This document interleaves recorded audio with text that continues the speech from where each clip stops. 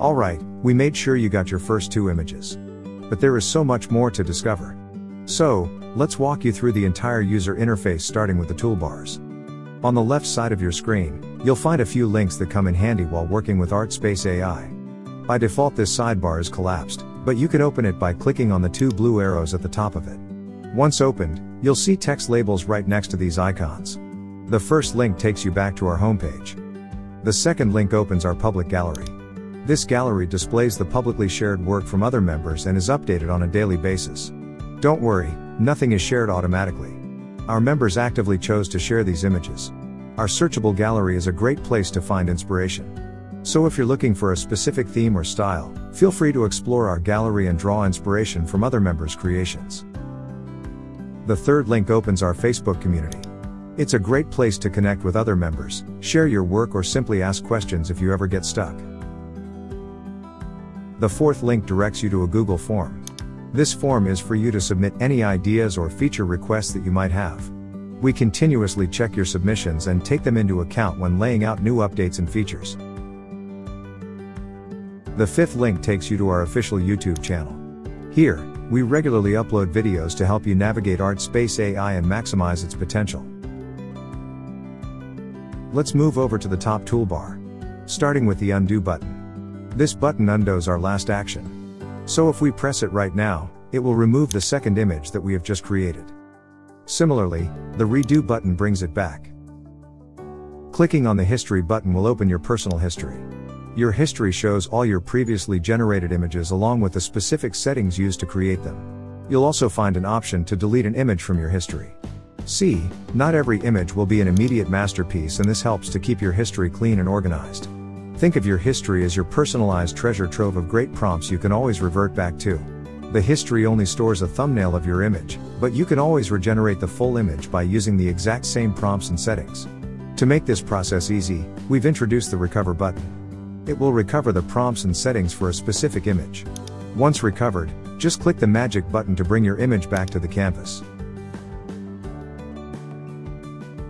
Next up, we have a feature called Formulas. At first, this might seem a bit overwhelming, but once you get the hang of it, it's actually quite easy to use. The purpose of formulas is to help you transform your creative thoughts into powerful prompts. Let's clear the current setup first and start all over. At the very top, in the subject text field, you tell formulas what you would like to draw. For example, chocolate ice cream in a waffle cone. Next, you may select a style, say, photorealism. Notice how your prompt preview updates while you are selecting these visual descriptors? You can go on and select artists, formats, boosters, vibes, and perspectives. You can even select multiple options for each category. But everything is optional and you are already good to go to create your next image. Click Apply to transfer your prompt into the prompt box. Now, just click the magic button to turn your prompt into an image. Either way, you can also draw inspiration from formulas by clicking the Inspire button. Just note, Inspire can sometimes result in unusual and imaginative combinations that may exceed your expectations. Go and have fun with this feature. Next, the eraser lets you erase and redraw specific areas of your image. Simply click on the eraser to activate it. You can now set the size of the eraser, and start erasing portions of your image by pressing and holding the left mouse button. If you've erased too much, you can easily undo this by using the Undo button, which you're already familiar with. For example, let's say you'd like to remove the cup of coffee and its shadow. We start by erasing the area.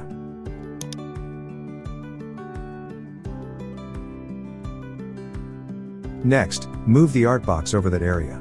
ArtSpace.ai combines your prompt with the surrounding pixels inside the art box when redrawing. Shrinking the art box limits the pixels that ArtSpace.ai looks at. In the prompt box, describe what you'd like ArtSpace.ai to draw and finally click the magic button. It's that simple. Please note that ArtSpace.ai can only redraw whatever makes sense when combining the surrounding pixel context and with your prompt. Pro tip: to activate the eraser, simply press and hold the Control key, or the Command key for Apple users. It will stay active as long as you keep the key pressed. To adjust the size of the eraser quickly, press and hold the right mouse button, then move your mouse left or right while the eraser tool is active. The Clear button offers you the functionality to erase either a single image or all images, essentially the entire canvas. Upon clicking, you will be presented with two choices. 1. Clear selected image. 2. Clear the entire canvas. The clear selected image option will be unavailable and grayed out if no image has been selected. An image's selection can be identified by the blue border surrounding it. For quick access to this clear menu, simply press the Del key on your keyboard. Up next, we have the Gallery button. This feature allows you to upload your own images to our public ArtSpace.ai gallery. As a reminder, the public gallery is a great place to display your work, find inspiration and learn from fellow members. It's community-driven and updated daily. If you appreciate the contributions of other members, we, as a community, are equally excited to see your images. Do not hesitate to upload as many images you wish to share. All you have to do is select an image and click the Gallery button. A confirmation notification will appear, which you'll need to confirm. Of course, if you change your mind, you can easily cancel the process by clicking on the Close button. Following up, we present the Upload button. This feature allows you to upload your personal images from your desktop or mobile device onto the canvas for editing. For instance, you can use the eraser to redraw specific areas of an image as shown earlier in this video. You can also extend an image beyond its original borders, a feature that we will further explore later in this video. The Download button lets you download your work to your own devices. Upon clicking, you are presented with 3 options. 1. Download selected image. 2. Download all images as a collage. 3. Download all images individually.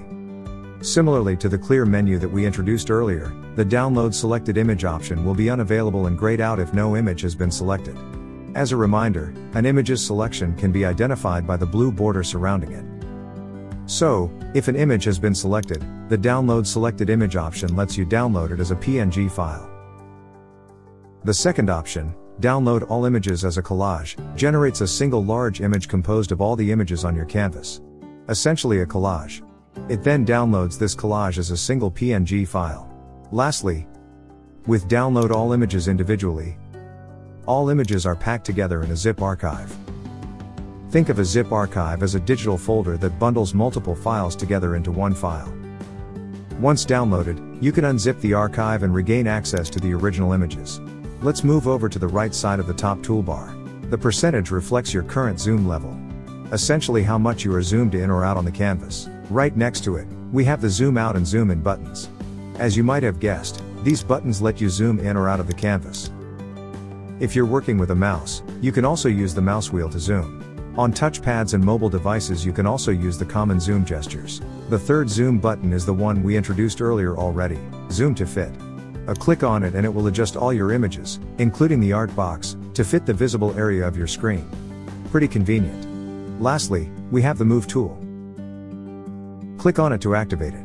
You can then drag the canvas in any direction using your left mouse button. This makes the canvas truly infinitive. For quicker access, you can also press and hold the mouse wheel while on the canvas and then simply move your mouse in the desired direction.